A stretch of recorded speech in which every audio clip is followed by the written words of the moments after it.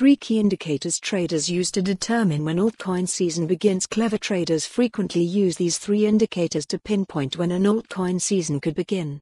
Market analysis. It's widely accepted that the fate of the cryptocurrency market depends largely on the performance of Bitcoin, BTC, which makes times like these for crypto traders who prefer to invest in altcoins.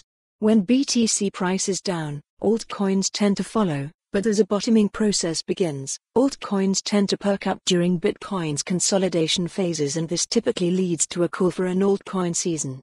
While Bitcoin's current dip below $30,000 shows that it's a bit premature to call for an alt season, analysts are still charting a variety of different outcomes that point to an altcoin season.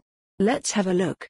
ETH/BTC price action could be an early indicator. Insight into the possibility of an altcoin season using the ETH/BTC chart as an indicator was discussed by analyst and pseudonymous Twitter user PlanDefi, who posted the following chart comparing the 2016 to 2017 performance of ETH/BTC against the pair's performance in 2021 to 2022. PlanDefi said, based on the projection provided, the next alt season could kick off sometime after the start of July, and it has the potential to extend through the end of 2022.